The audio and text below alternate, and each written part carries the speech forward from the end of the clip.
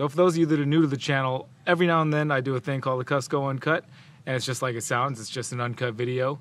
When I feel like I have a subject that I'd like to talk about in some kind of depth, or that I'm really feeling strongly about, or whatever. Sometimes it ends up being like a 2-minute video, and I'll make it a segment of one of the vlogs, or sometimes it'll end up being long enough for its own whole video. I can go ahead and say with pretty much 99% certainty this one's going to be its own whole video.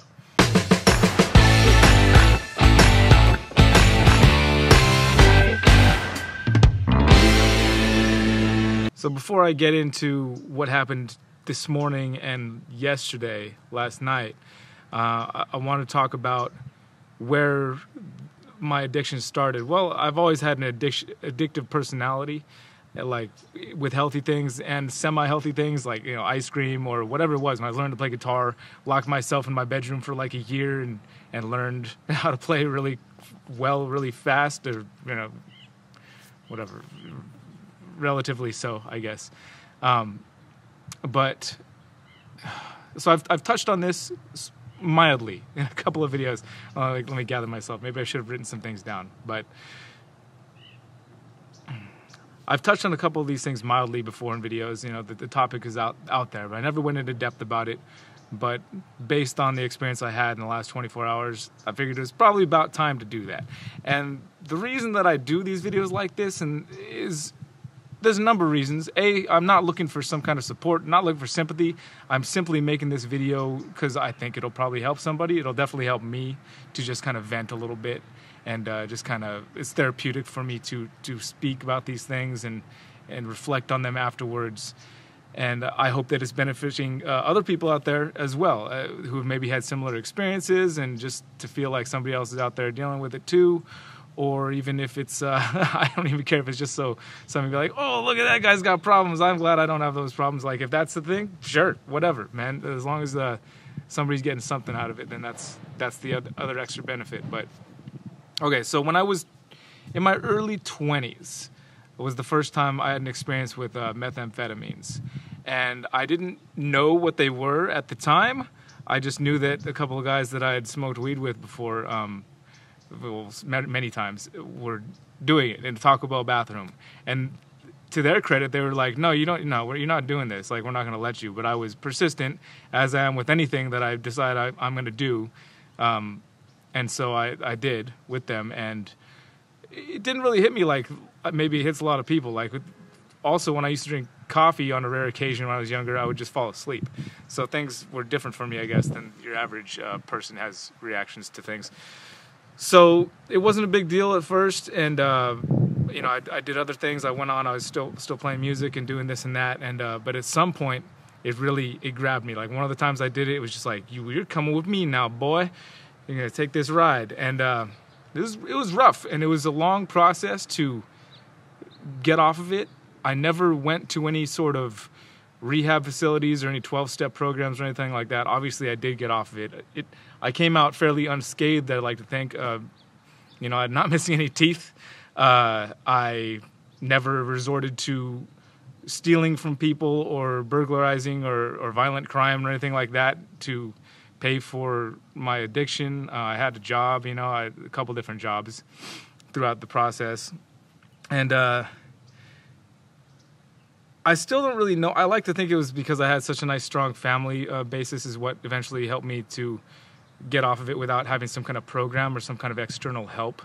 But it was a long process. I'd say it probably took a good solid year before I finally did it for the last time. You know, I would go and I went on tour with the band for months and had thought I'd been done. You know, I decided, okay, I'm done. Like, I'm not doing this anymore. It's going to ruin my life if I keep going down this path. And then we passed back through my hometown on tour and found one of those old pads that had meth and did it, and ended up like having to leave the band shortly after that and fell down the hole. That's when I fell down really hard. It's like I tried to quit for a few months and successfully, and then fell right back in it. And then I tried again times after that to quit unsuccessfully, where I would, like, what I thought I was being successful, like I would go to places where I knew people were doing it, and I would sit amongst them, and like while they were doing drugs and smoking meth, I would do push-ups like every time they'd take a hit. That's one example of some things I would do. And it's like, oh, I must have a beat. Like, I'm here with these people that are, I could easily like hit a pipe, but instead I'm doing push-ups. And I would go, and it would be a whole solid day, maybe even a whole week or longer of that. But then eventually, somewhere down the line, I'd find myself going back to get high again. And that went on, like I said, for about a year, that whole process, much to the detriment, I'm sure, of outside watching friends and family. And again, no blame to be put on anybody else outside, because it's what I do is 100% up to me, and nobody can stop me from doing whatever it is I have my mindset I'm going to do. Like, anybody that knows me well knows that that's a fact.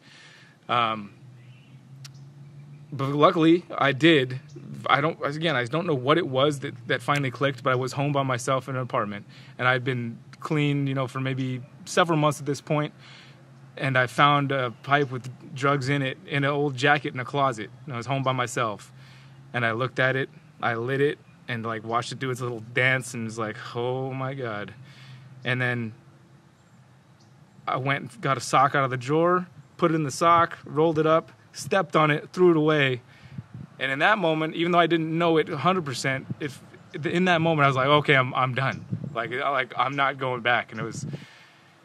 And that was about 15 years ago, roughly. I stopped counting after about 8, but I was in my like 23 or 24. So yeah, about that amount of time ago. And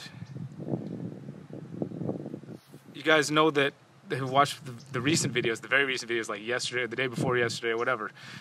This video's going up on Sunday, so if I'm not down in the comments today, the day it goes up, it's because we're doing the no cell phone thing. But so the doctor gave me Norco, which says right on the cap in big red letters, it's an opioid, which I think kind of went along with what happened a little bit, but I'd kind of made up my mind that I wasn't going to use them for pain, but it got kind of gnarly, and I was like, oh, I'll just take one. And it was fine. And then the next day came, and then I found myself planning to take more the next night, even regardless of how I was feeling pain-wise. I was like, oh, I'm going to take more. And somewhere in that process, man, like the house wasn't quite clean, and like things were just kind of building up. I was feeling stressed. I was feeling pain, and I just kind of lost it. Like emotionally, I just lost it. And just frustrated with the house not being clean, frustrated with this and that, and just kind of lost my temper, and more than just lost my temper, like I started getting really emotional, and just like slamming stuff, and basically having an episode that I hadn't had in 15 years.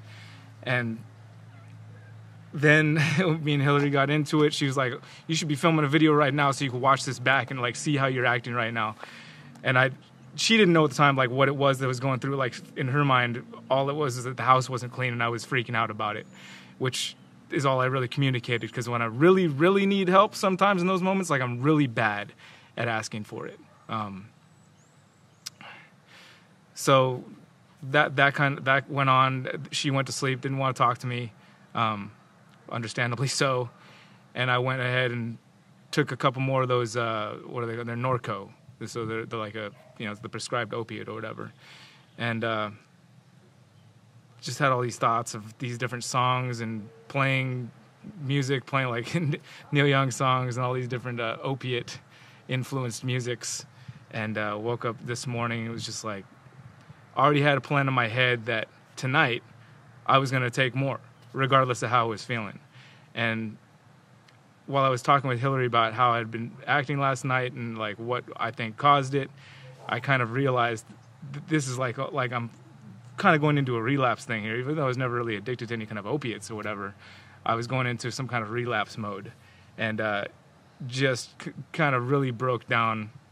And when I kind of realized what was happening, because I hadn't felt like that in like a decade and a half, having that feeling of like that I was going to lose control of everything and like just spiral out of control. And yeah, I've already got it all out, so I don't need to. I poured plenty of emotions out in the last 24 hours. I'm just grateful that I have all this support, not just from you guys, of course, but like just in general, like family support, so that I can just know that I'm good. Like I told Hillary, you know what, take those things and just throw them away, so I don't have the option to take them tonight, and I'm just gonna like nip this in the butt before it even really becomes a thing, you know. which is definitely the best move, right? Obviously. But I really wanted to share it with you guys because, hell, the number one reason that I like to share every little aspect of my life is because I spent so much of my life closed off from the world. And also because especially when it comes to these different social media platforms or these social platforms, Facebook, Instagram, obviously everybody wants to share all the good stuff, and that's great. But I do know that that leads to people subconsciously, if not consciously, comparing themselves to others. And obviously when you're doing the sharing of these things, a lot of times everybody wants to share the good stuff that's happening, because why wouldn't you? Like, it's great. It's like, look at this awesome thing that's happening right here. But the side effect, the negative side effect is that it does have that effect on people who might not be having it so great. And so I think that it's very, very beneficial for people to be able to see all of the sides of life in any one given channel like the one I have here. That, because we're all people, and every single person out there has problems. Everybody has problems. We all have problems. Whether we share them or not, we have them. And I think it helps to just make it a little easier to know that you're not alone dealing with problems. And yeah, simple as that. That's the number one reason I decided to make this video, on top of just getting it out and off my chest and putting it out there.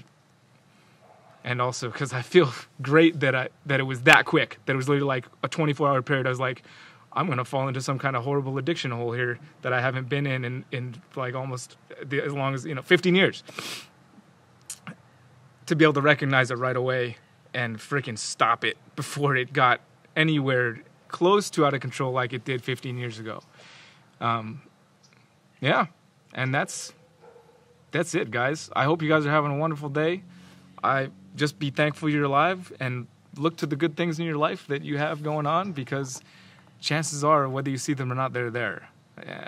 If not, give me a call and I'll tell you why they are there. I wouldn't be the first time I walked somebody off a cliff.